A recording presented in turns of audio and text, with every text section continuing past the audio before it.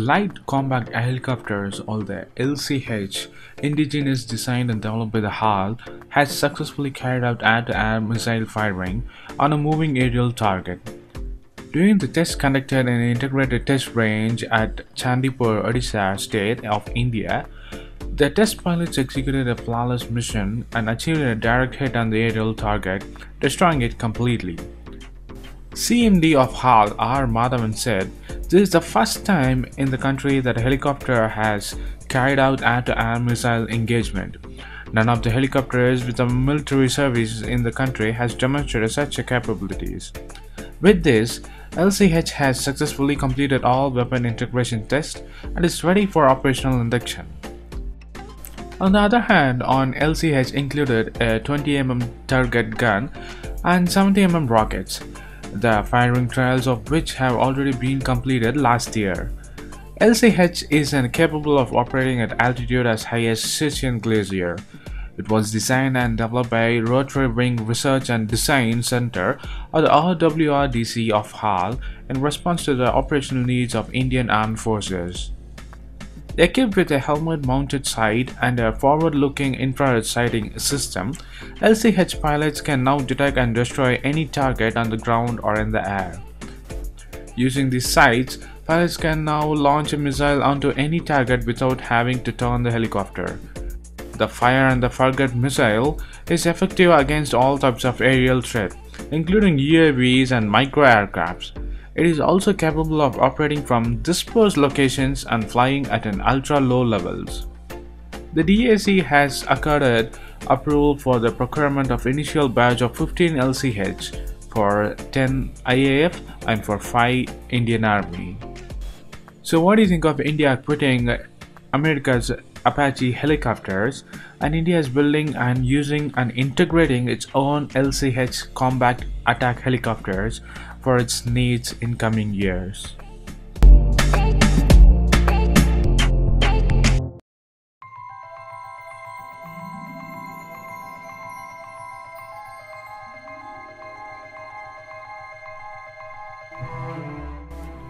India's ascent on the global stage has claimed another victory after its stock market overtook Germany to become the 7th largest in the world. India edged past the equity market of Europe's largest economy for the first time in 7 years, according to data compiled by the Bloomberg. That means after UK leaves the European Union in the March, the bloc would have only one country, France, among the 7 biggest markets. The move reflects India's positive return this year as the company's reliance on domestic demand enabled them to avoid the meltdown in other emerging markets spurred by the Federal Reserve tightening and the trade war between the US and China. It also highlights the challenges facing the European Union, including its future relationship with the UK, a standoff with Italy, or the budget allocations and separatist clashes in Spain. While the MSCI Emerging Markets Index is heading for a 17% decline this year, India's benchmark S&P BSE Sensex is up 5% after seesawing throughout the year amid the oil price volatility.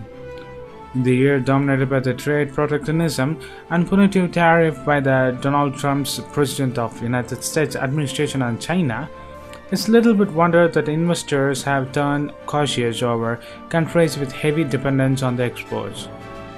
Germany derives more than 38% of its gross domestic product from exports based on 2017 data from the World Bank. The corresponding ratio for India is only 11%, meaning much of the stock market opportunity in the country comes from the domestic consumer stories. Reliance on the local demand and entrepreneurship also puts India ahead in growth sweepstakes. The South Asian nation is projected to grow 7.4% this year and 7.3% in 2019, as a far cry from German growth of 1.6% for each year, while 7.5% and the 7.3% coming in next year is basically less than before and before decades and before 2 to 3 years while Modi became the Prime Minister of India. So what do you think of India's growth?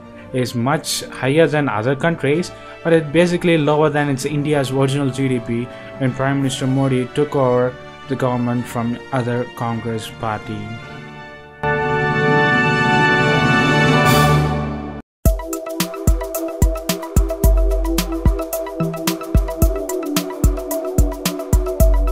President Xi Jinping of China warned on Tuesday that no one can dictate China's economic development path as the country's Communist Party marked 40 years of its historic reform and opening up new policies amid a strained challenge from the United States.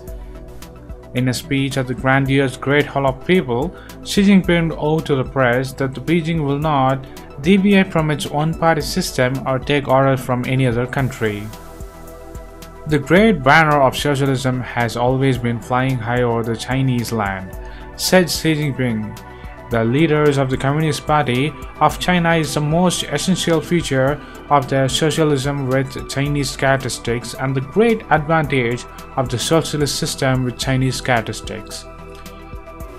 Making reforms enact under her late paramount leader Deng Xiaoping on December 18, 1978, claims the Chinese is locked in a diplomatic spat and a bruising trade war with the United States.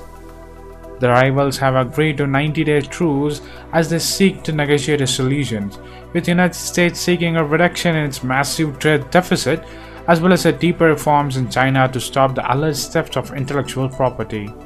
Without directly referring to the United States, Xi Jinping said that China poses no threat to any country but warned that it would not be pushed around. No one is in a position to dictate to Chinese people what should or should not be done. While Xi Jinping promised more reforms, he did not offer any specifics. The United States and Europe have long complained of lingering obstacles to fully entering into Chinese massive market, while the Chinese companies enjoy the benefit of open Western economics abroad. The reform pulled hundreds of millions of people out of poverty and turned China into the world's second biggest economy, where it is currently facing a debt mountain and slowing economy, which grew by 6.9% later this year and is expected by the government to slow to around 6.5% this year. Deng's reform broke with the chaotic policies of his predecessors, Chairman Mao Zedong. Tuesday's ceremony included the awarding of the medals to more than 100 individuals whom the party recognized as a key contributor to the country's development, from people involved in the rural reforms and poverty alleviations to China's richest man Alibaba founder Jack Ma and retired NBA legend Yao Ming. China now boasts the most dollar billionaires in the world with 620. I think China now in a state capitalism under one-party dictatorship or party-run capitalism, he said. Beijing-based political analyst Wu Keng told an AFP. Wu said that the trade war could be a chance for China to enact more changes. If the Communist Party is smart enough, it may transform it into a starting point of a second reform and opening up and change the role of a party and the state.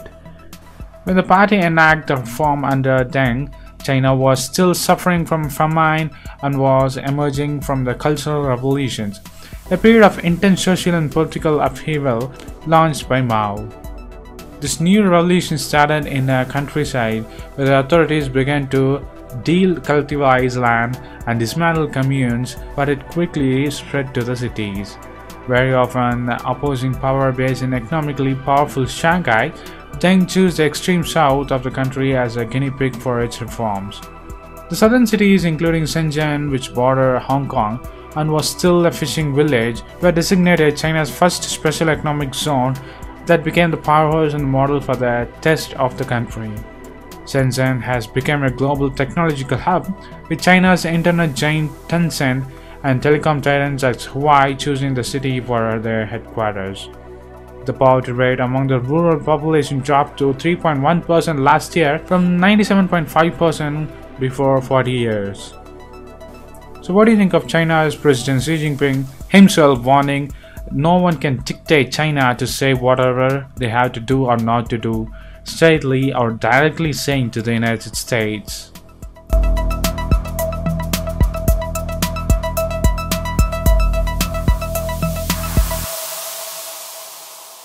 Please give a thumbs up and follow us on social networks and subscribe to our channel. And thanks for watching. This is WEC Daily. Think big, think different. Bye.